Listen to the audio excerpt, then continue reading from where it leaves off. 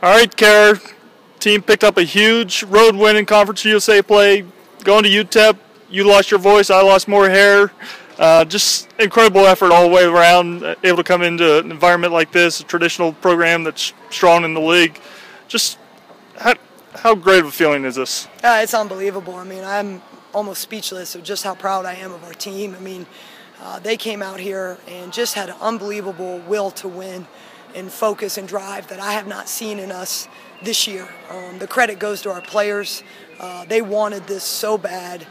They executed the game plan great. We frustrated them. Offensively, we were absolutely tremendous. Gabby Tyler, Hillary Sigmund, those two just carried us, just had incredible nights to shoot the ball. In the second half, 70%, 62% for the game. Were just amazing. I'm quick to tell our players when, they make mistakes that cause us to lose a game. This credit goes all to them. They won this together as a team with some brilliant performances. Just superb. You've touched on it already, but Hillary Sigmund puts up a career-high 32 points. Gabby Tyler with a double-double, 22 and 12.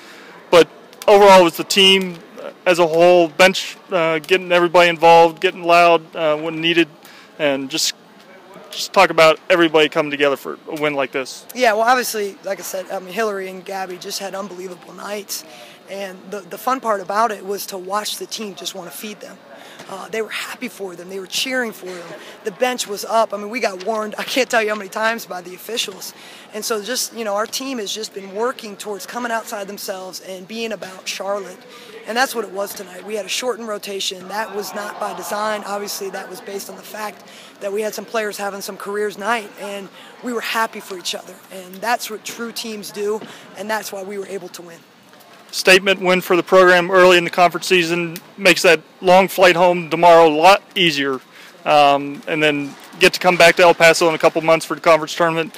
Unlike last year when we played St. Joe's, won up there, then struggled in the tournament, going back.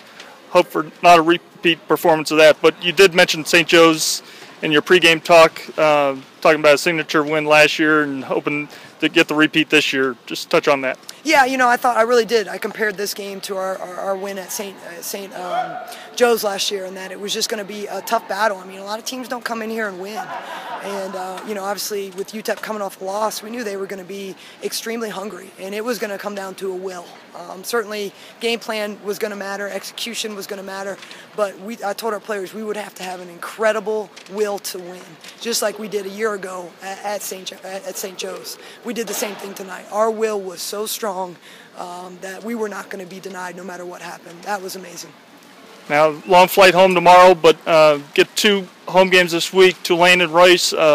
This league never lets up in terms of quality opponents. I know you haven't looked too far in advance looking at those 2 opponents, but how nice would it be back in Fighting Niner Nation where 49ers are 6-2 this year? Yeah, I can't wait to get back to Charlotte. It's been a long road trip. We're excited to come home. And obviously, our job now is to try to protect our home court. So we're going to do everything we can this week to continue to do that. All right, Cara, congratulations on the big win tonight. Safe travels tomorrow, and we'll be talking to you soon. Thank you.